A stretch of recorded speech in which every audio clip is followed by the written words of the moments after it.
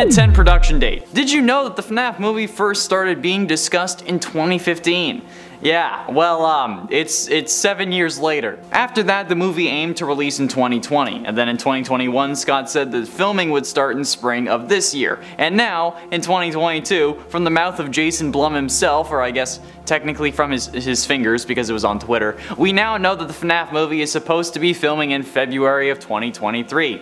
As to whether that's actually going to happen is honestly questionable, since I mean this is yet another time that we've been told something is going to get filmed, but we won't know if it's true until February of next year. But at least it's something to look forward to for the end of winter, since for some reason someone decided to put Christmas at the beginning of the coldest and most depressing time in the goddamn world. So maybe instead you can have this be something that we can all look forward to after the snow, at least if you're in this hemisphere. Cause like once Christmas is over, alright, the snow has no point to be here, okay, and I want it gone. So I'll be using the FNAF filming as a way to cope, basically. In a 9 script theme. Back in 2021, there was a whole Reddit post titled "Bad News About the FNAF Movie," which plenty of Redditors also decided to report for breaking Rule 9 of the FNAF subreddit, that rule being no misleading titles. And technically, they were right, since this was ultimately a joke post by Scott Cawthon, since the bad news was that they came up with a script, so they weren't making any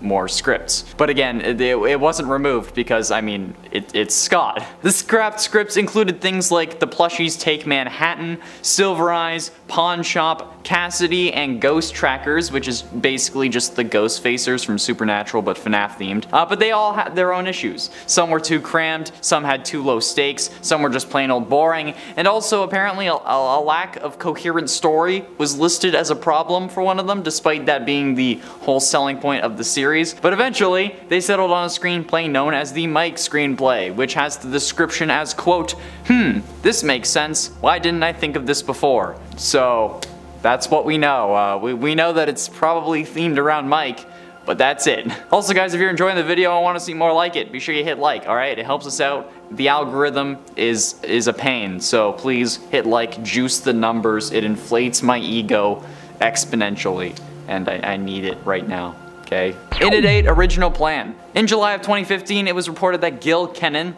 who's done The Poltergeist and Monster House, had made a deal with Warner Brothers to direct a Five Nights at Freddy's movie adaptation, since, you know, it was a year after the first release and it was immensely popular. In June of 2017, Kenan announced that his adaptation had been cancelled by Warner Brothers and that he was stepping down. And in early 2018, it was announced that Blumhouse Productions was set to make the movie with Chris Columbus, the one who worked on Harry Potter, Home Alone, and Mrs. Doubtfire, not the other one, as the director, and the project was aiming for a 2020 release date. But I mean, at this point, like I said, it's 2022 and they haven't even started filming. So I think it's fairly safe to say that while we knew the original plan, that's gone out the window. And then it's been laying on the I-95 being run over for the better part of 2 years now. And in this metaphor, the window is also next to the highway. And at 7, Blumhouse.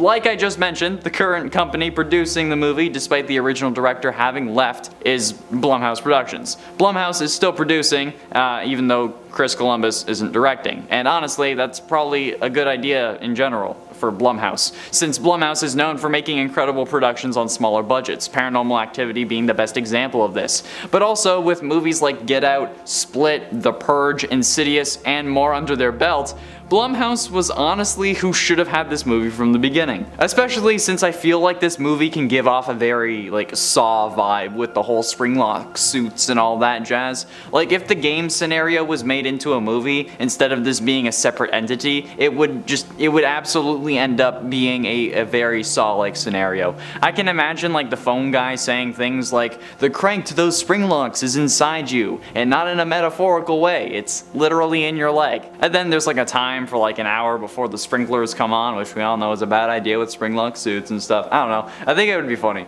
That would be fun. Someone should do that as a fan film. And at 6, official casting.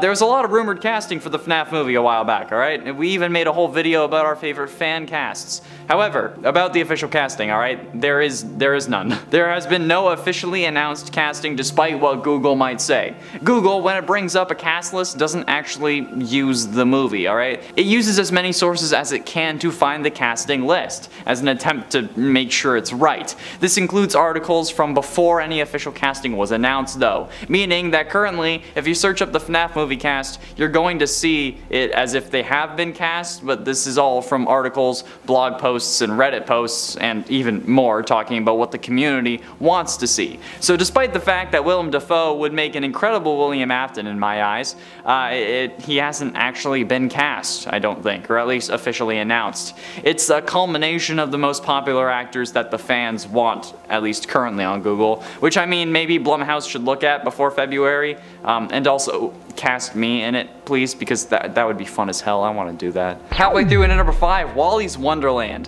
While it's technically not a FNAF movie thing, this is the kind of thing that I had to include on this list. I mean, come on. This movie starring Nicolas Cage was most definitely meant to be a FNAF movie before the FNAF movie could come out. Quote, "A quiet drifter is tricked into a janitorial job at the now condemned Willy's Wonderland. The mundane task suddenly becomes an all-out fight for survival against wave after wave of demonic animatronics. Fists fly, kicks land, titans clash, and only one side will make it out alive." This is basically just the plot to a FNAF fan game, but in a movie form, alright? I even thought that the movie was called Wally's World, which was either the location from a fan game, or it just goes to show how memorable this movie is in comparison to FNAF. So this would honestly be hilarious if like Wally's Wonderland characters, or Willy's, whatever it's called, ends up actually like in a FNAF game or at some point, or like mentioned in the FNAF movie. I don't know, that'd be funny. Hell, maybe this is like the movie that Scott's in FNAF universe counterpart ended up making because of the games he made in universe, you know? Like how Scott gets a FNAF movie in our world, maybe his game version did too. I don't know, I think that'd be hilarious if that's the case. And considering how FNAF is kind of leaking into our world, I don't know, it wouldn't be that far of a stretch. And a cameo or reference to like a clear store brand FNAF movie within the actual FNAF movie would be absolutely insane, and I would love it. I would pay money just to see that reference. And at 4, theories. We also know that there are tons and tons of theories about the movie, enough to make up at least 2 lists on this channel. However, we can't really be sure of which ones are correct until the movie releases, but I guess that's kind of the point of theories. But let's go over some of the current ones, alright? There's a theory that Jack Black will at least make a cameo, considering the viral TikTok of the beloved actor singing the Living Tombstone song. I mean, like, the lyrics he sings are even Five Nights at Freddy's, that's where I wanna be. So to not let him be in Five Nights at Freddy's would just be a sin in my eyes, alright? Theories about the rating of the movie are also up in the air, positing that it could be something closer to rated R, considering how now most fans of the series are above the age of 18. Like, even looking at our statistics on previous FNAF videos, only 10% of the total viewers were between 13 and 17, and the other 90% was 18 and up. And the 10% could still be closer to 17 than 13, alright? However, if even Black Adam is gonna end up dropping its rating, I'm pretty sure that for the sake of the brand, the FNAF movie is probably gonna be PG-13 and maybe 14A at most, but most likely PG-13. And what I think is my personal favorite theory, the Scott Cawthon will reprise his role as the phone guy should the role be in the movie theory. I don't know, okay? We don't know much about the script that's being produced, but if it does have a phone guy, hopefully it will most likely be Scott, okay? And hopefully we'll get like a brief shot of him on the phone to get the fans cheering in the theater, because we'll all know that it's Scott. So, I don't know, that'd be fun. Getting close to the end, and at number 3, Mike. Based on what we know, thanks to Scott's Reddit post from last year, we know that the Mike screenplay, as Scott called it, is the script that they're actually using for the movie. Or at least, the one that they were going to be using for the movie as of 2021. It's been over a year since that post, so things might have changed again, but based on what Scott was saying about it, it had all the right characters, all the right motivations, and all the right stakes. So we can assume that Mike will be in the movie, considering how it's the Mike screenplay, and if he isn't, that's kind of an additional misleading script title there, Scott. You're breaking Rule 9 even more. He also said in that post that filming would start in spring of 2022, and we all know how that went, so I don't know. If Mike is in the movie, we can also assume that the other Aftons will be present. Elizabeth and Crying Child could have potential to be in there, unless the movie takes place post-1983 bite. But Big Daddy Afton is bound to make an appearance, given that he's the main antagonist of the series and also the father of Mike. And I mean Big Daddy because he's the father of who is seemingly the main character, not in the other way. So please continue to refrain from sending me Springtrap themed content, please. If you do, I will block you and report. But ultimately, in at number 2, Emma Tammy. Jason Blum, while announcing that the movie would be filming in February of 2023, or allegedly at least, he also announced that Emma Tammy will be directing. Emma Tammy is seemingly a little-known director, at least to me. I don't think she has anything major on her resume. Most notably, I could see Into the Dark, Fair Chase, The Wind, and The Left-Right Game under her belt, so in my mind, this is certainly an interesting choice, but maybe someone that we don't know is who should be directing this movie, since with someone like Chris Columbus and like Warner Brothers, they would just be worried about setting up another movie and making a successful franchise, whereas Emma will be okay with having a one-off under her belt as long as it does well, and if it does do well, it will look good having a second one on there too, especially with such a popular franchise and such a famous studio behind her. So needless to say that while some of her work has been subject to criticism before, this is her chance to bring everything back into the positive, and personally I hope that she kills it. No pun intended. And finally, in at number 1, real animatronics. Now, originally, when I saw production photos of the team working on the design for the animatronics, I genuinely thought that this movie was going to be stop motion, like Tim Burton style basically, but after Jason Blumhouse announced that the Jim Henson Creature Shop is working on the animatronics, it all kind of clicked in my head, because that's just kind of how the Jim Henson Creature Shop makes their props and whatnot, that's the process. And if you don't know, these guys are incredible, and they've worked on some insane movies, which also makes them an incredibly cool addition. They've worked on Hitchhiker's Guide to the Galaxy, The Jungle Book, Where the Wild Things Are, Batman Begins, and The Muppets, not to mention Sesame Street, Jessie, and a whole lot more. And you know what, since Debbie Ryan is bae, I think that the Jessie thing is probably the biggest name drop on that list, alright? Ignore Hitchhikers, ignore Batman Begins, ignore Muppets, Jessie's where it's at. So yeah, this is gonna be pretty damn sick.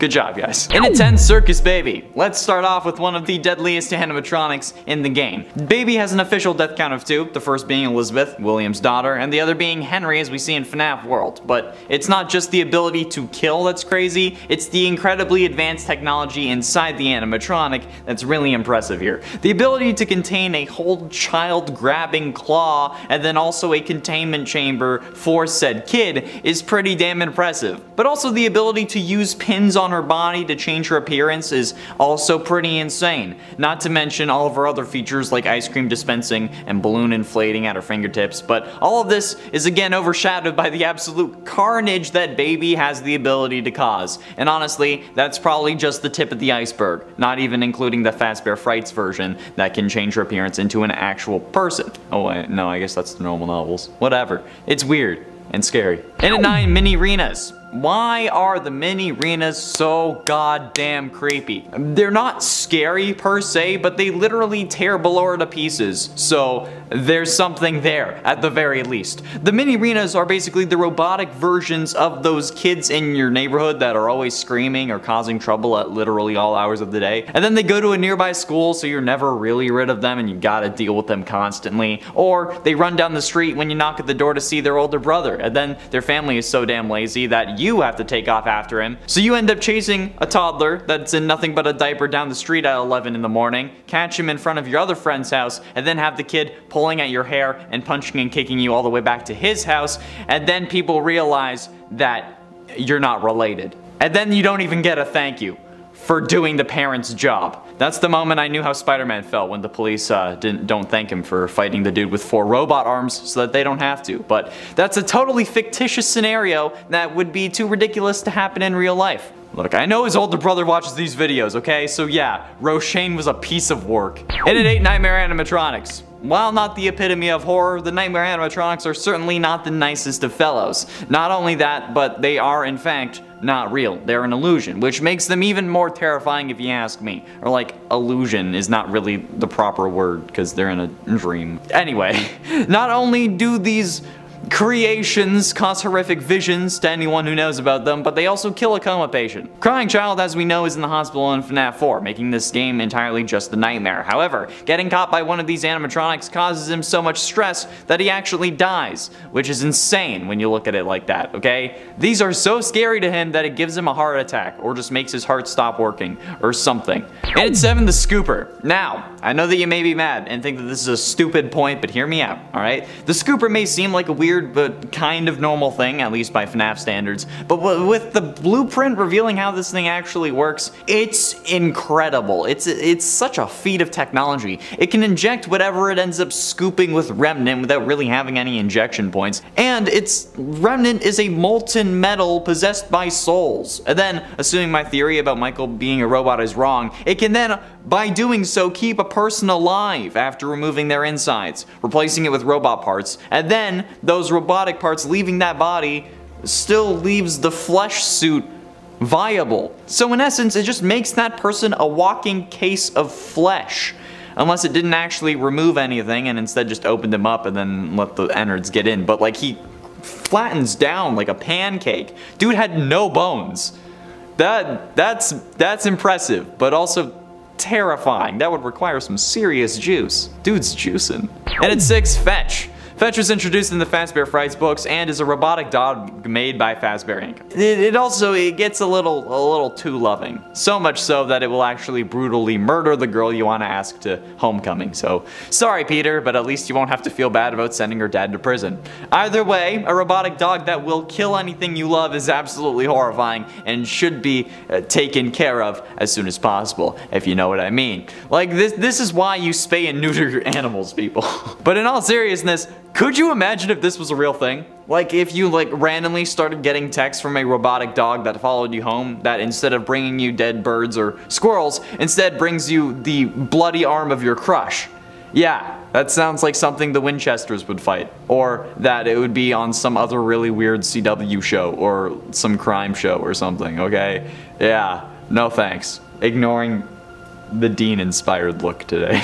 Halfway through into number 5, Twisted Ones. Well, the Twisted Ones certainly do seem to live up to their name. The Twisted animatronics are these horrifically disfigured creatures that get no love from their mother like an ugly duckling. The thing is though, they don't grow into swans. Instead, they use another bit of technology that I'll get into later to disguise themselves. They also dig deep into the ground and wait until the middle of the night to crawl out and take kids who wander away from their mommies. Yeah, this legit sounds like an urban legend that parents would tell their kids to make sure that they were home before dark. I mean, I don't really know what else to say about them. Although the whole crawling into a hole and then only coming out at night thing, I wish I could do that.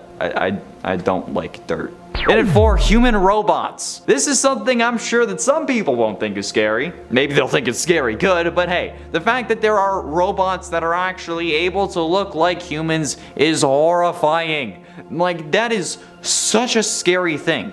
In the original FNAF novel trilogy, it's revealed that Charlotte, the main protagonist of the books, is in fact one in a series of robots meant to allow her to grow up properly after being killed at an early age. But not only is she a robot, apparently she's also baby.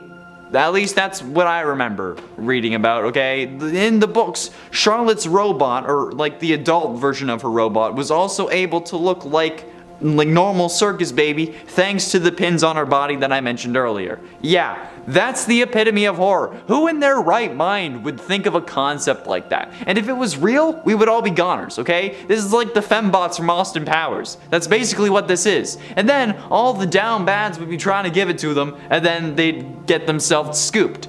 I'm surprised it didn't happen in the novels, since that one guy had his gears turning, if you know what I mean, although he wasn't actually a robot. And if you do know what I mean, can you please explain it to me? Because I'm not even, I understand what's going on at this point. My brain is all mush thinking about this circle of logic going on. I don't want to, no. Getting close to the end, and at number 3, Lonely Freddy. Lonely Freddy already in a way kind of has a parallel in our world. I mean, like, kinda. It's like the trope where someone becomes your friend and then becomes more like you and then tries to take over your life.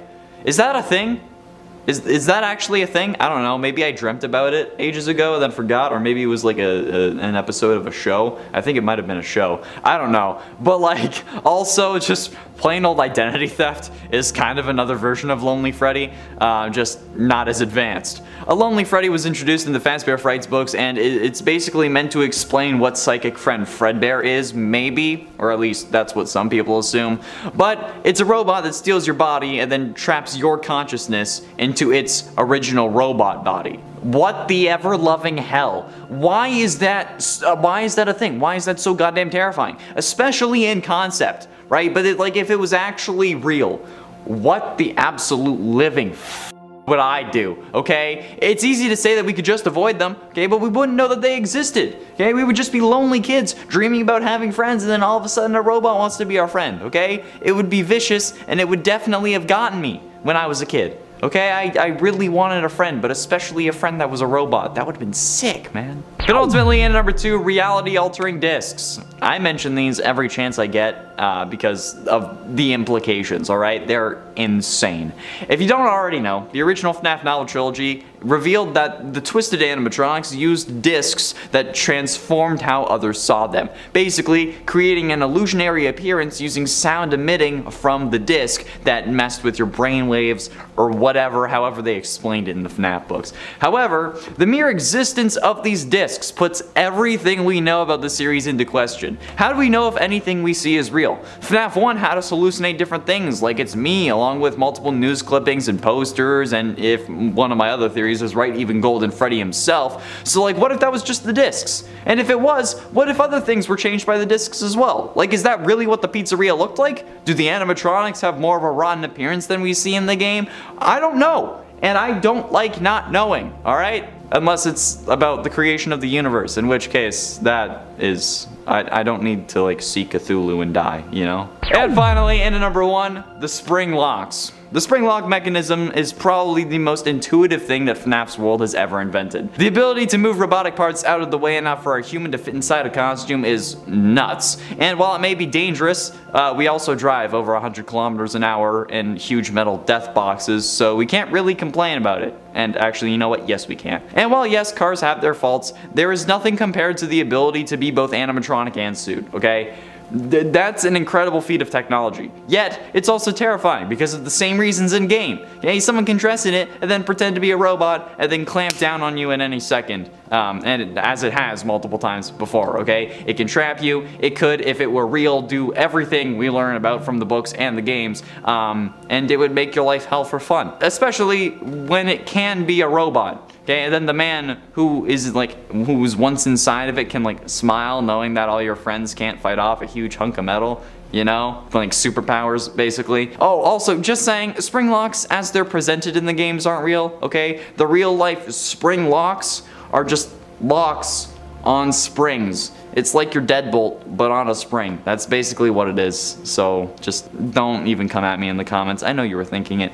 Don't. And at 10, Scrap Baby. Scrap Baby is a creepy animatronic. No ifs, ands, or buts about it. Okay, Scrap Baby is by far creepier than the normal baby animatronic because, I mean, it's scrapped. So this costume certainly does it justice. Animatronics are a difficult costume to really make, okay? I mean, it's understandable because, you know, we're people and unfortunately don't have robotic limbs for the most part. Or if we do, we typically try and make it look like a real leg instead of a robot leg. But Scrap Baby is even more difficult because, you know, it's a scrap animatronic and it has a giant freaking claw.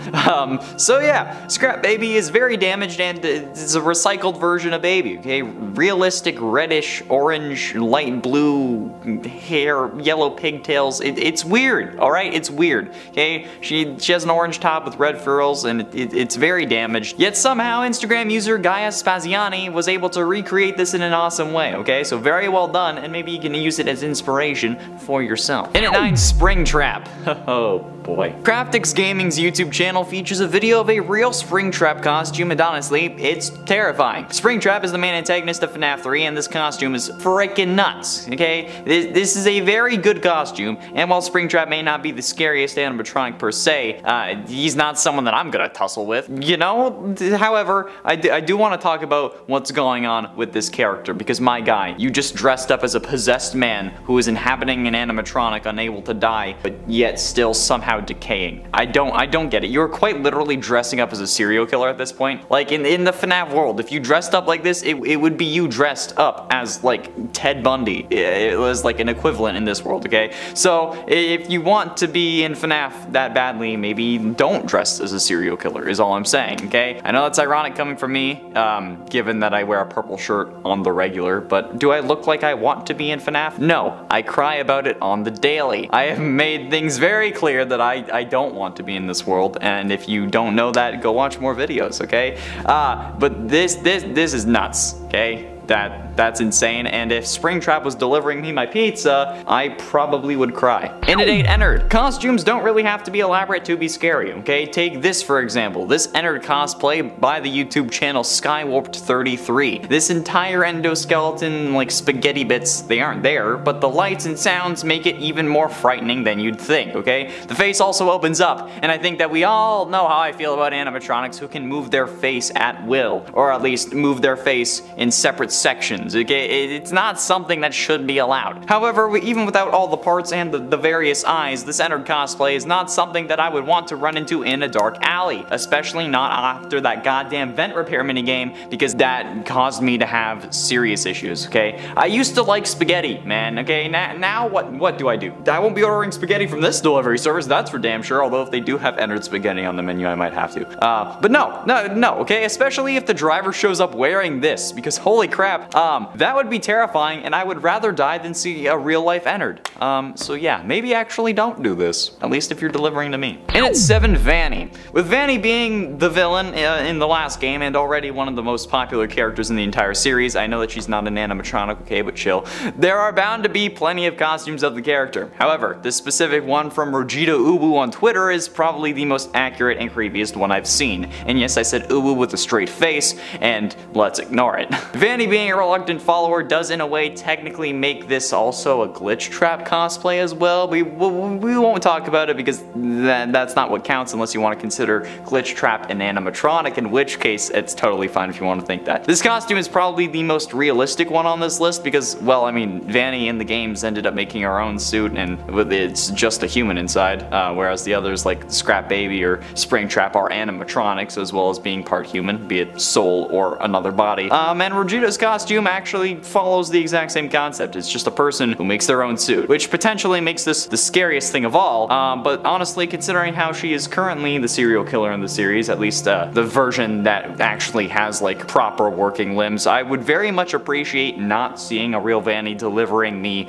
my pizza balls. No thanks. And it's 6 Buff Helpy. Okay, so this may not be like cosplay or a costume that someone could reasonably wear, but Buff Helpy is probably the most disturbing non-cosplay character that I can really include on this list. If you don't already know, somehow, Buff Helpy is a meme that was created on a Daco FNAF meme review video and has ever since been haunting him and the rest of the community, okay? Don't get me wrong, I do love Helpy, but this Buff Helpy meme generated a whole load of buff FNAF character ideas that now terrify me. Nowhere is safe from these horrific creations. If you look up any character, you're bound to find a buff version of them at some point. It's kind of like those games where it's like, let's search up a character and see how long it takes them to be sexualized, and then they scroll down. Do that with a FNAF character, but see how fast it makes them buff, okay? It's the same thing that happens to Chica, but buff, okay? No matter what this is, like what form of psychological torment this is, I would not wish it on my worst enemy. However, I'm talking about it because, you know what? It's hilarious. If Buff Helpy showed up delivering my pizza, I would constantly order from this place.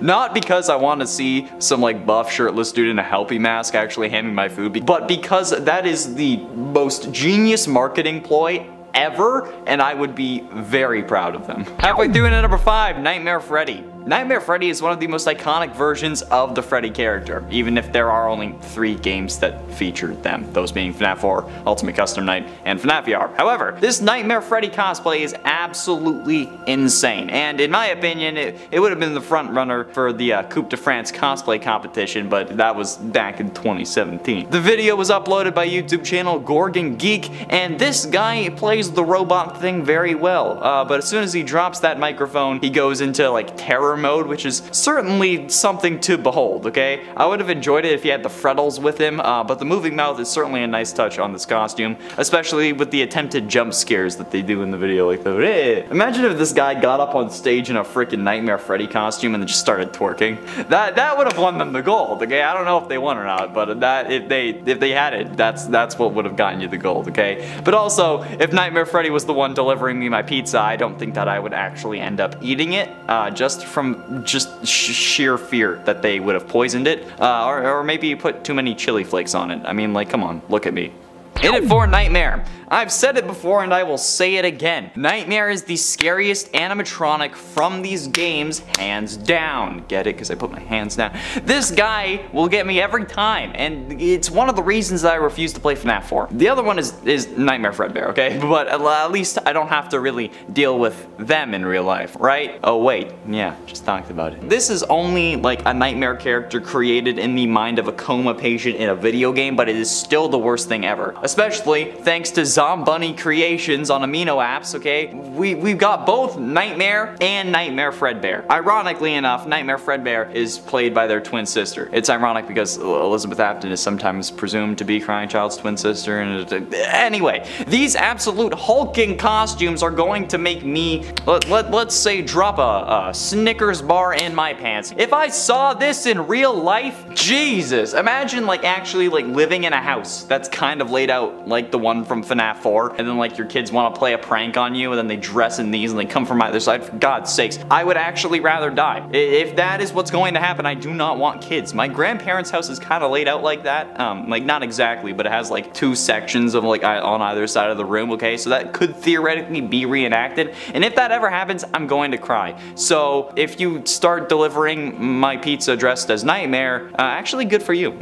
In at 3, Withered Bonnie. This Withered Bonnie cosplay is probably one of the scariest FNAF cosplays I've seen, and the scariest Bonnie cosplay. It is incredible that someone could actually do this, and it comes from the YouTube user The Nick of Time. At first, I legitimately thought that this was CGI instead of an actual costume, but lo and behold, it was just an insanely cool costume. Glowing eyes, seemingly actual aluminum parts, and a chest that opens that you can push out with the other hand, which results in actually quite the decent jump scare, okay? Frankly, in the video, I was kind of taken aback by that, so you know what? If that's where my pizza came out of, I don't know if I would take it. This kind of thing always impresses the hell out of me because, like, so far, the closest I've come to making a full costume was when I helped someone work on a costume, okay? But that's the closest I've got, and I can't even think to make something like this. So if you show up and my pizza pops out of, like, your abdomen chest area, I'm gonna tip you 100%. That's insane. But ultimately, in number 2, Glitch Trap. We know my issue with Glitch Trap, alright? We know that I just want to watch William Afton burn in the deepest pits of hell and then leave me be. I want him to be in actual hell and then stay there for all of eternity so that I can move on with my life, okay? I hate this I always come back thing that he's got going on, okay? It's stupid. And despite being dressed as the purple guy on various occasions, I still want William dead. So, when I saw this frighteningly realistic looking Glitch Trap costume, my nerves hit an all-time high. I think the sheer simplicity of a Glitch Trap suit is definitely something that makes this a hell of a creepy costume, since, you know, the stitches here are very accentuated. It's very clear it made for the higher, it has higher contrast than the actual suit in the game, but either way, it's freaking creepy. And if a serial killer is going to hand me my pizza, I don't know, I was gonna say something that would make the cops concerned, and I feel like I've done that enough, so like, let's not have serial killers hand me my pizza, okay? But you know what, good job, Zombunny Creations on Twitter, okay? But like, why did you do this to me? And finally, in at number 1, Purple Guy. While Purple Guy, again, isn't an animatronic, and I guess neither is Glitch Trap or Vanny, but you know what, I had to pad out this list somehow. I think seeing some dude dressed in purple delivering me my freaking Freddy Fazbear branded pizza would actually scare me to death. Like, I don't wear purple on this channel anymore because people kept calling me the Purple Guy, and the cops don't need any more ammunition against me, but also because I can't actually find that shirt at the moment. But still, this is something that I would absolutely do. If I had a car, I honestly might have actually delivered food for the Freddy Fazbear's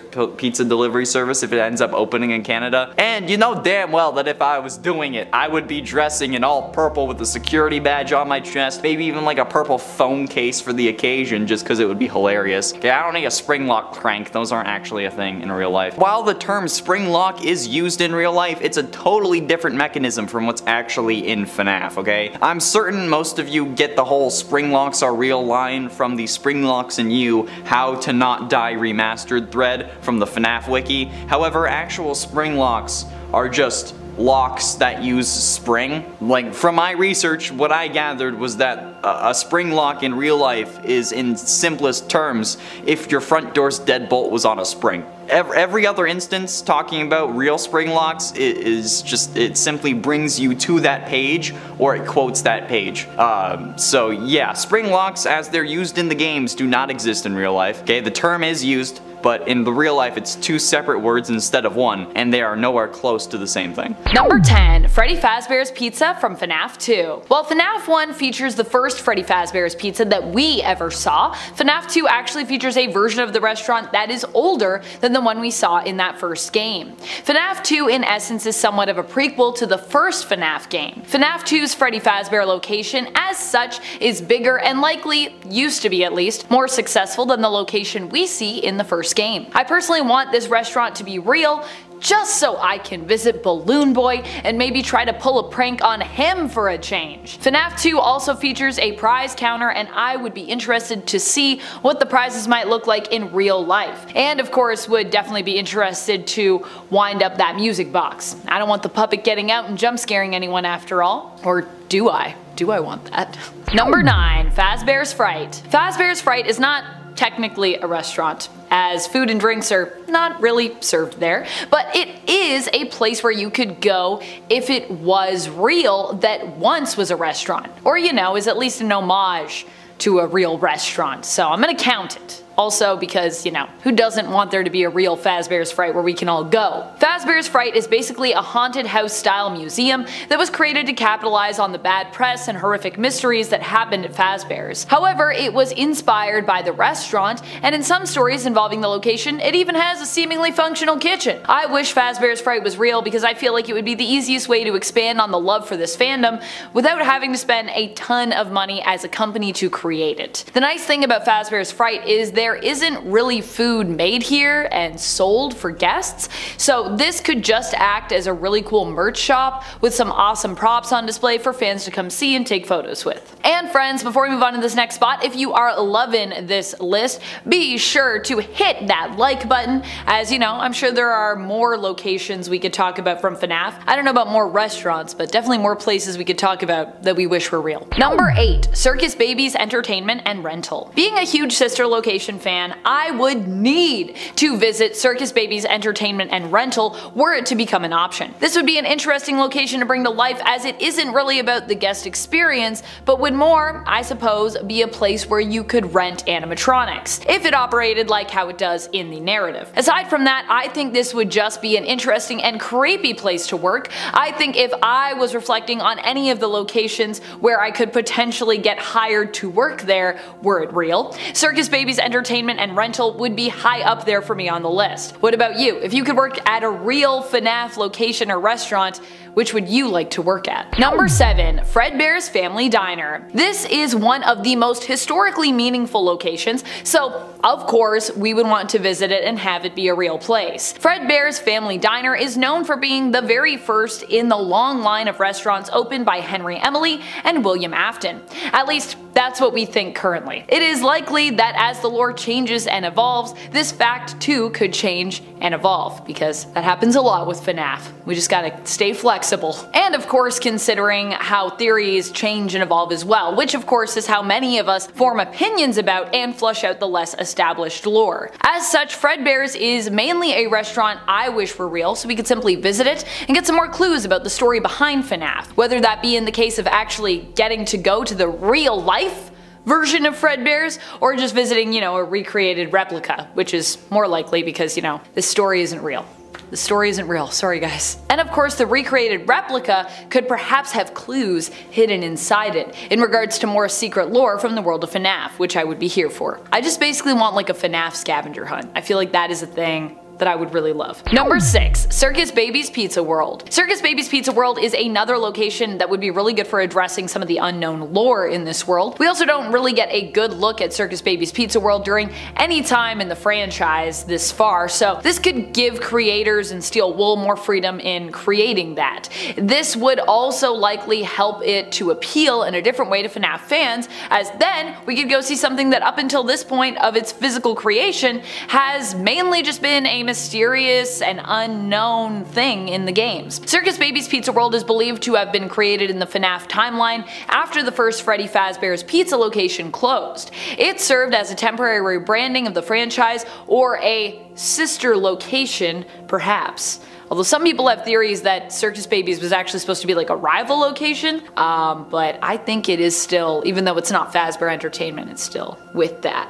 Because, you know, Afton Robotics, I believe, is Afton's company that made that. I'm sure it's all tied up. But also, you know, lore and FNAF. It's confusing. Number 5. My own pizzeria? One of the coolest things about FNAF is that technically, if the restaurants from the franchise were made real, there is a chance you could get to visit your very own pizzeria. In FNAF 6 Pizzeria Simulator, we become the makers and managers of our very own Freddy's, which we can modify as we see fit and fill with animatronics, namely ones that may have snuck in via the decor you ordered from the Fazbear catalog. It would be pretty cool to go to a location where you are considered to be the owner, which is why I really want this to be a thing. Although for that to happen, either we'd have to be the ones to make the location a reality, or there would have to be a location made that has an experience sort of built in where all visitors are made to feel like the owner and manager of the location, which actually would probably be easier and of course like cooler in retrospect. Because, you know, I don't want to actually manage a place, I just want to feel like I manage a place. It's also why I love playing games where like I get to like run restaurants in general. Number 4. Freddy Fazbear's Pizza from FNAF 1. The first location of Freddy Fazbear's that we see is not actually the first location to have ever existed. This is the one, however, that I think many of us wish was real, as it remains to this day probably the most iconic location. This version of Freddy's is also smaller, which makes it feel like it would be more likely for us to see this one made in the real world. I just mean, you know, building the sister location, Circus Baby's Entertainment and Rental, or even the Mega Pizzaplex, that would be a larger investment, whereas the Freddy Fazbear's from FNAF 1 would cost investors less, and would also cost probably less time to like put up. This Freddy's location has a main dining area with a stage, a backstage, a security office, a kitchen, a supply closet, a few hallways, and of course, Pirate Cove, which seems to be out of order at the time in the first game. Although I think if we got a real Freddy's, I would prefer if this area was open and not out of order, because obviously I want to go to Pirate Cove. Like, come on. Number 3. The very first Freddy Fazbear's Pizza. We don't really know for certain if the Freddy's we see in FNAF 2 is the very first Freddy Fazbear's Pizza. In fact, I think it's likely that it's not the first one. We know that Fredbear's Family Diner came and went, and that Freddy Fazbear's Pizza followed it, and we know that Henry, Emily, and William Afton are no longer seemingly involved with Freddy's at that time. At least they don't evidently appear to be involved. However, they could be operating behind the scenes somehow, pulling strings without, you know, anyone knowing who they really are in regards to the company. Incognito, if you will. As such, we don't know if there were other Freddy Fazbear's locations that came in between Fredbear's Family Diner and the Freddy Fazbear's Pizza that we see in FNAF 2. After all, while there is a short period of time between the establishment of those two locations, it's possible that there were multiple locations running at once, and that perhaps they were opened up one shortly after the other. Perhaps there are more FNAF restaurants that we simply don't know about, and those ones being real would be pretty cool, as they'd be completely new in regards to lore and possibly even appearance, so would allow us to see something completely new that we haven't seen yet in the games. A fun place to explore. Number 2. Chica's Party World. Other people might not hype it, and it doesn't technically exist in the lore as far as I know, but Chica's Party World is a location that was mentioned in the source code for many of the teasers for the sister location game. It was teased that way, but never came up in sister location or anywhere else that I can think of. Still, just the idea of a restaurant where Chica is the main character sounds amazing. I mean, we all love Chica, so of course that just makes sense as a location that, you know, we wish could be real. If it does even exist in the lore somewhere, I guess, and not just, you know, in teaser source code for SL. I also like to imagine that at Chica's Party World, instead of the food focus being on pizza, it would be on Chica's fried chicken. And cupcakes. I mean, there's gotta be cupcakes, right? Number 1, Freddy Fazbear's Mega Pizzaplex. I mean, obviously, I think the number 1 for me, and probably for all of us, has to be the Mega Pizzaplex. It's just way too cool. And it's massive. And like Gregory, I would want to be around after close. Does that seem a little crazy considering all the awful things that we witness in Security Breach as Gregory? Probably, but I still feel like it would be really cool. If not also scary, it would be just a cool place to be stuck overnight. At the Mega Pizzaplex, there is so much to see and do and explore. Just whatever you do, don't get trapped in the Phaser Blaster laser maze for a million years like Markiplier did during his playthrough. That seems like it would be more frustrating than fun. Although oddly enough, that actually has been my personal experience with laser tag in real life in the past. When I was a kid, I always got lost in those mazes. I was like, Marshall, help, where am I? How do I get out of here? In a 10 Halloween special. Given FNAF's track record with various expansions around Halloween, I feel like it would only make sense to have some form of Halloween special thing around these delivery restaurants. Whether it be a special menu item with or maybe like even a discount. FNAF has released so much Halloween DLC with FNAF 4 and FNAF VR that it would just make sense to have something to do with Halloween with this delivery service, okay? And like I said, whether it be like a limited menu item, like maybe like some candy from FNAF VR, or as Amanda suggested to me, chocolate cockroaches, since apparently you can eat cockroaches in FNAF VR. Apparently it's also required to get the Let's Eat achievement, which is hilarious, but it could also just be like a random Halloween theme for the store, alright? That you can just like as you're scrolling through, you can see like Springtrap or the puppet watching us while we just scroll and needlessly spend our money only to make us sit on our couches and watch more YouTube. I mean, like if you're watching us, that's probably the best way to spend the inevitable end of the world, but I mean, like, come on. And at 9, Fizzy Faz. Fizzy Faz is a set of items that can be found in Five Nights at Freddy's Security Breach, and using them, or like obtaining them, actually increases the player's stamina, and they can be found in different locations around the map. Fizzy Faz appears to be a Fazbear Entertainment branded soda line, featuring the main animatronics of this game, and sold like exclusively at the Pizzaplex. Each member of the animatronic band is featured on the cans, and they have like a flavor that represents their like color, I think, which is kind of weird, but that's a whole other thing. Okay, there's an orange flavored Fizzy Faz sponsored by Glamrock Freddy. It was located in like a control room when you first enter basement 1. There's a sour lime flavored Fizzy Faz sponsored by Montgomery Gator. I mean, it could have been something other than lime. I feel like lime, so like gotta do the lemon and lime to actually make it work, but whatever. Pink lemonade sponsored by Glamrock Chica, and a grape flavored Fizzy Faz sponsored by Roxanne. Again, I feel like there could have been better options for that, because I mean, like, she has hardly any purple on her. She has more red, so you could have done cherry, but you know what, that's just me. But having those cans, or even just that kind of branding available on the app, would be pretty sick, even if it's just like in the style of like those Funko soda cans, you know, like that have the figure inside, or maybe it's just like a beer cozy or something. That would be fun. And at 8, themed meals. Just like how McDonald's has like the Happy Meals, Freddy's could have some form of themed meals as well, whether they be based on the games or on a favorite animatronic. I think that there would definitely be some form of like pizza, it's like a food theme that you can order, especially with the pizza. If there aren't like different combinations for the different popular animatronics, I'm gonna be mad, okay? I need to be able to order Chica's favorite pizza mashup, okay? I need the Freddy Fazbear Meat Lovers, or maybe the Monty Gator Meat Lovers, because he's a crocodile. Crocodiles are meat. You know what I mean, okay? The Freddy Fazbear one might have like anchovies on it, because like he's a bear and anchovies are fish, you know? I think it would certainly help make this place feel like more of a Fazbear delivery service than just another pizza restaurant, okay? Like how Mr. Beast has like the whole like Carl's grilled cheese, or like the Chandler burger on his store. Yeah, this is that kind of concept, except it's just themed for animatronics instead of people.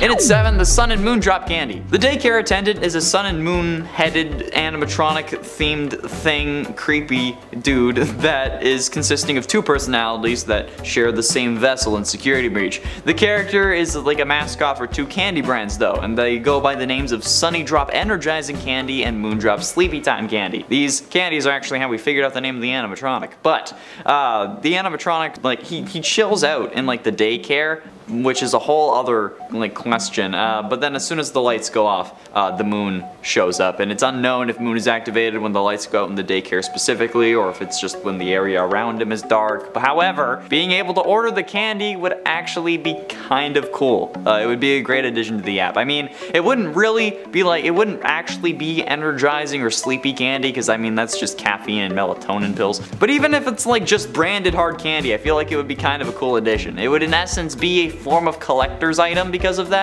and the amount of exclusives that this service could have kind of horrifies me. As someone who is constantly broke, the amount of exclusives, this is gonna be costly. I might have to give up literally my apartment for it. In its 6 toys! There are so many toys in the FNAF universe that I don't even know. I don't even need to talk about security breach in this sense. In FNAF VR, there are a ton of prize counter items, okay? In this game, prizes are unlocked at the end of levels, okay? The player will open a present with a hand crank. It's kind of similar to a Jack-in-the-Box thing. Then you'll receive a random prize or a jump scare. There are 105 separate prize items in Help Wanted, and 70 of those are not food items. Even if we went to like the action figures only, much like how McDonald's and Burger King gave out or used to give out toys, the Happy Meals, maybe like the Fazbear delivery service could do the same thing, but not a Happy Meal, because you know, copyright. I don't quite know how it would work. They would need smaller versions of those action figures and whatnot, and I feel like it would be a lot, but it would be a little something extra for the kids who wouldn't really be satisfied having just FNAF branded food, which I mean is understandable. Like, you don't buy food, you rent it. Am I right, fellas? Just me? Okay, well, I don't really want to keep a greasy branded pizza box around my apartment as a memory, okay? So like, an optional toy would be a good idea. I also have no FNAF merch aside from that one shirt that I can't find anymore, so yeah. Halfway through into number 5, exotic butters. Exotic butters. Exotic butters. Cringy white guy aside, despite the terrifying ships involving exotic butters with other characters, yeah, sad to say I'm not exaggerating that. Exotic butters X entered is a real thing. Go watch the video. It would still be nice to have an exotic butters joke somewhere in this delivery service. Maybe a certain dish or category of food is made with quote-unquote exotic butters, or maybe they just like sell sticks of butter that are imported from somewhere else. I mean, it would be absolutely hilarious. They could also just do a thing where like you're ordering a basket of bread or whatever, but instead send exotic butters, like kind of like that scene from Sister Location. Or since that would probably cause some issues with people who don't actually understand the joke, maybe just like an April Fool's Day joke thing where like every time you click on a menu item it just says you're ordering exotic butters. I don't know, they may lose business that day, but it would be hilarious, and I feel like Scott doesn't really care about making money, so who knows. I don't quite know how it would work, but I mean, exotic butters is such a low-hanging fruit at this point, and I didn't think about it until Amanda reminded me, which is kind of sad. And for branding, I think that the appeal of this delivery service isn't going to be the food exactly, okay? It's going to be the fact that you're ordering from a place known as Freddy Fazbear's, and that's really the whole driving point behind this business venture. That's what it is, okay? Honestly, the only reason people order from Mr. Beast Burger is because they like Mr. Beast and or want him to notice them, kind of like tier 3 subs on Twitch. Yeah, despite it being a very, very low possibility, because, you know, it's Uber Eats, you still try. And before you tell me it's because you like the food, that seems impossible to me. I mean, unless Mr. Beast Burger is different in the States. Okay, I've ordered it twice and maybe got a couple of the most disappointing meals I've gotten on a delivery app, okay? The worst one was when the driver put my pizza box upside down, but like that's not the point. My point is that if people are going to order Fazbear's, it's going to be because it's Fazbear, okay? Even if the food isn't great. So driving home the branding and making it really good and iconic is going to do a lot for them in the long run, especially after the novelty wears off when it first releases. Trust me, okay? I went to school for this kind of thing, so I have a pretty good idea. Plus, also, have you seen this channel? Branding things with FNAF FNAF is kind of my thing. Getting close to the end in number 3, good food. However, personally, I would like to see actually good food come out of the delivery service, but I'm gonna be honest, I don't really have high hopes for it. I am pretty skeptical, mostly because they're just menu items that the restaurant that is doing this will also start making, and since the quality of those items is only associated with the virtual dining concept store, being Fazbear delivery service, instead of actually the restaurant that's making it,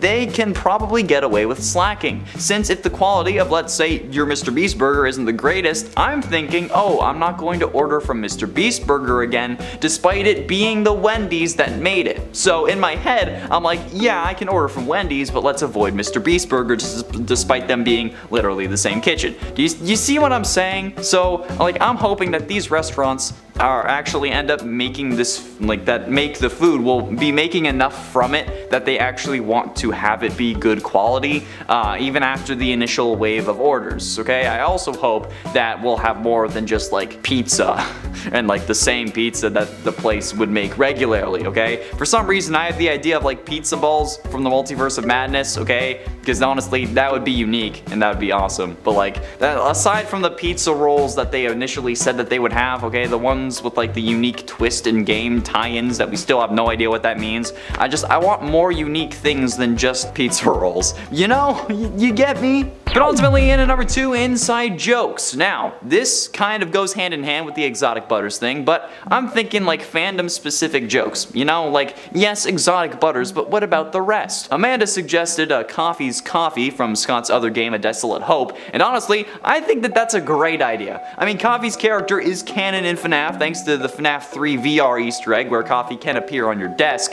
and maybe A Desolate Hope is one of the in-universe Scott's other games that he made before he was being paid by Fazbear to start making fun of their tragedies, so I think that it would absolutely be possible and funny to include that as a bit of a nod to the fans. There are also plenty of other jokes that they could reference, be it in the packaging or other products. Obviously, there were the ones that we mentioned previously, pizza for the main cast of the animatronics, toys that could have some jokes as well, like maybe a Buff Helpy toy, which would be actually terrifying. Please don't do that. There are like, even if some of the boxes have like Toy Freddy being aggressive or something, I think that those would be a great way to help make the fans feel like they're getting a little bit of extra value out of their order because they know the series. Otherwise, like, what's the point of being invested in it if there's no jokes or hints to pick up on, you know? Like, kind of like a relationship, because all those have gone so well for me. I know what I'm talking about. Yeah, giant flashing sarcasm sign, like the gif from Big Bang Theory, you know? And finally, in at number 1, secret lore.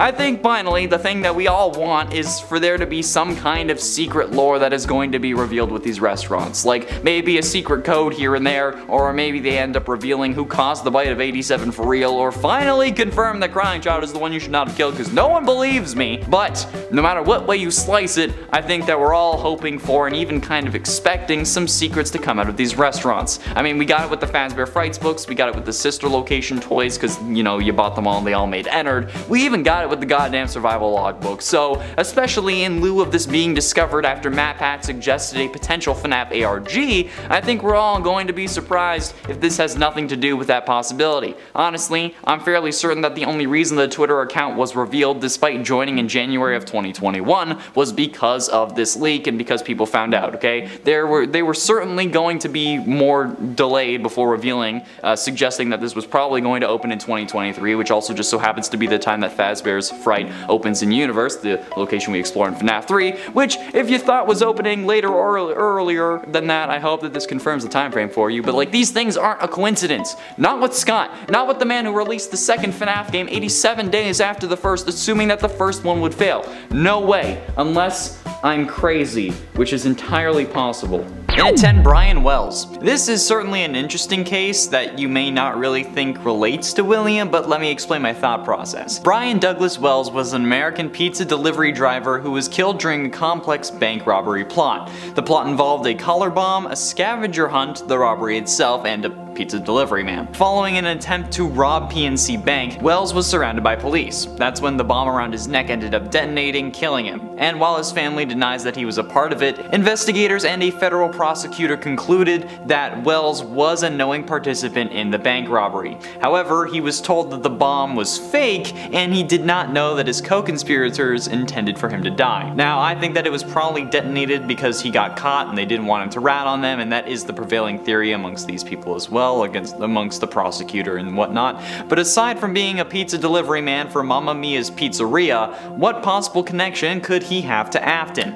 Well, being killed by a device that was supposed to be safe, for one, the spring locking and the collar, being betrayed by your peers, in William's case most likely Henry, and the affinity for complex plans. I feel like this may have been at least a slight source of inspiration, especially since this came up when I searched for pizza place serial killers, because I was hoping that there would be one.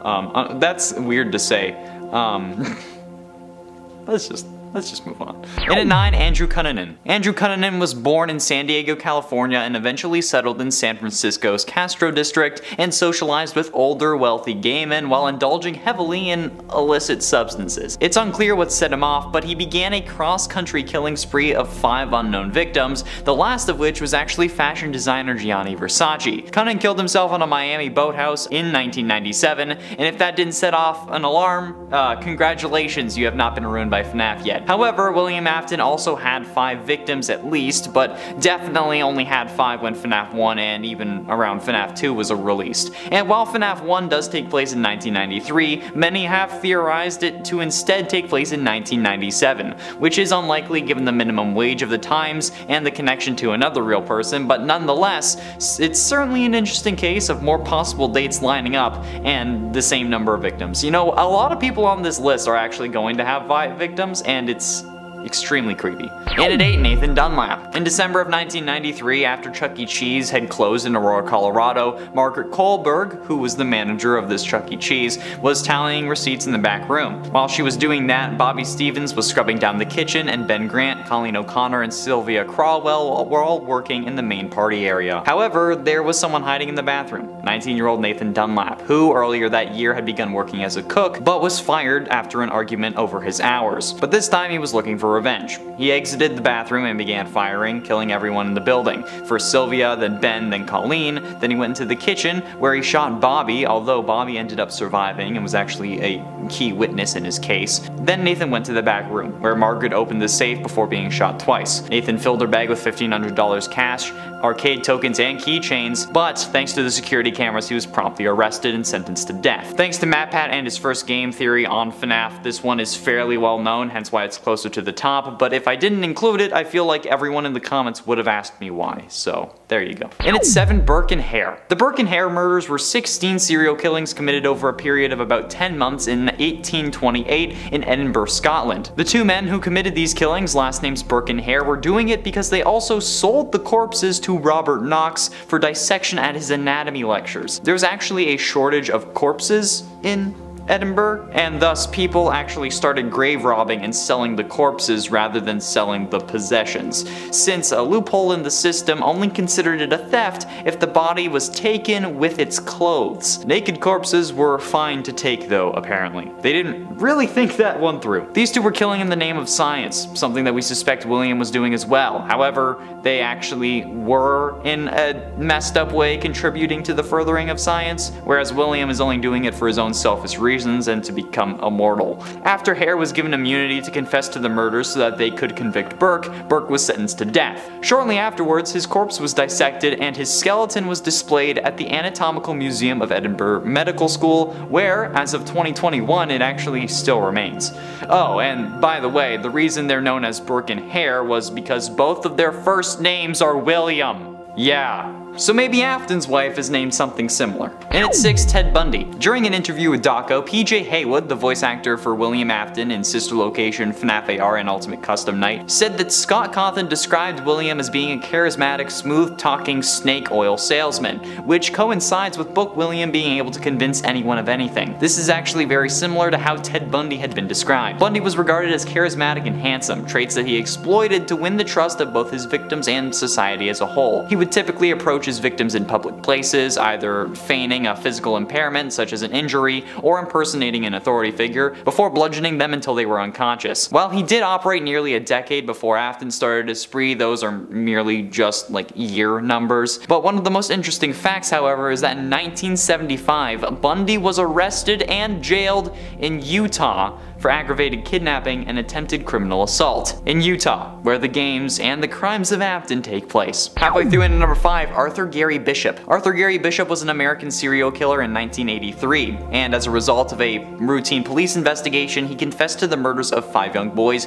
between 1979 and 1983. Bishop was born in Hinckley, Utah, and was the eldest of 6 brothers. Bishop was raised as a devout Latter-day Saint, Mormon, and was an Eagle Scout and an honors student, which is already suspicious in comparison to Afton, given that Afton was also regarded as intelligent given his talent for animatronics, especially in the 80s, and his passion for business. But not only that, Bishop also operated under an alias. Bishop was arrested for embezzlement in February of 1978 and given a 5-year suspended sentence, but he skipped his parole and fled to Salt Lake City, living under the alias of Roger Downs. Under this alias, Bishop would then kill 5 boys between 1979 and 1983. It's also interesting that multiple key dates in Bishop's life line up closely to releases of Fnaf games. On July 14th, 1993, he was arrested, and Fnaf 4 came out on July 23rd, 9 days after that. Well, not in the same year, but you know what I mean. Bishop's first kill was on October 14th, 1979, and Sister Location was released on October 7th. I mean, it's not concrete, but it's certainly interesting. Plus, also he was caught in 1983, the same year that Crying Child was bit. In at 4, Donald Harvey. Harvey belonged to a group of psychos known as the Angels of Mercy who claimed to kill for the benefit of the victim. Harvey was convicted of 37 of his more than 57 suspected murders, and he confessed to as many as 87. When Harvey was hired at the Cincinnati VA Medical Hospital, he managed to collect over 30 pounds of cyanide which he had kept in his home. He also kept diaries and detailed notes on each one of his victims, including how he killed them. That gives me just that's intense William Afton vibes. Like, not for some certain reasons, but the delusion of him thinking that he was doing it for the benefit of the victims or just for any benefit it's horrifying, okay? It's the exact same kind of delusion that I could see William having. And a similar delusion to what he seems to have in the games. In the books, he's not exactly like this from my memory, but the game version certainly seems to be the type, okay? Especially given his appearance in the Foxy Go Go Go minigame where he's smiling. Getting close to the end in number 3, Thomas Lee Dillon. Thomas Lee Dillon was a serial sniper found guilty of killing 5 men, again with the 5. Directed by voices in his head, Dillon killed people randomly. According to attending psychiatrists, Dillon's delusions of grandeur spilled over into the reality of his life and the lives of his victims. His victims were killed by a high-powered rifle while they participated in outdoor activities, sometimes hundreds of miles from Dillon's home. Authorities did not link the killings to Dillon until he actually sent a letter to a local paper. After the FBI put together a criminal profile of the killer, a friend of Dillon's actually brought it to the attention of the authorities, which in my mind is very close to the story of William Afton. The amount of victims, the authorities only investigating those murders after they got tipped off by a friend of the killer, in Afton's case that being Henry, the delusions or the voices in his head could be him being possessed. But honestly, a whole load of these people are just so much like William, it's terrifying. And ultimately in at number 2, John Wayne Gacy. John Wayne Gacy, as I'm sure you know, was an American serial killer who killed 33 young men and boys. Gacy regularly performed at children's hospitals and charitable events as Pogo or Patches the Clown, personas that he had devised. He became known as the Killer Clown due to his public services as a clown prior to the discovery of these crimes, but jeez. Gacy committed all of the crimes inside of his ranch house, which is a horrible idea, just like William killing inside of his own pizzeria. Typically, he would lure a victim to his home and then dupe them into donning handcuffs on the pretext of demonstrating a magic trick. And while this is absolutely disgusting and really makes me sick to my stomach, there are still a few similarities to Afton. Okay, killing in a place related to you. For Gacy it was his ranch house, and for Afton it's his business. The target demographic is also the same with young people, although Afton also killed girls, which I don't even want. Ugh. And while you may think that this is a stretch, even Fnaf itself made the connection with Fnaf AR through the clown Springtrap skin. Intentional or not, come on, that's a connection. And finally, in at number 1, Robert Berdella. Robert Berdella is, to me, the seemingly perfect inspiration for William Afton. Not only did this man own his own business called Bob's Bizarre Bazaar, where he reportedly sold human skulls, but he also seemingly started his killing spree in 1984. The MO is certainly not the same. Berdella would drug and kidnap men that he met in bars and on the streets, but the same idea of killing people you meet in a restaurant scene is carried over to William. There is no confirmed inspiration for William, hence this list, but there are certainly a decent amount of similarities between these two. In fact, if you combine like all the serial killers we talked about on this list, especially these last 4, you'll basically get a real William Afton, and I don't like that, okay? That's horrifying. But again, that was the point of this list, so it was a way for me to talk about FNAF without having to talk about FNAF. Okay, I didn't go into too much detail with these because, well, I'm sure you can guess why, but yeah. Either way, I think that this is a pretty...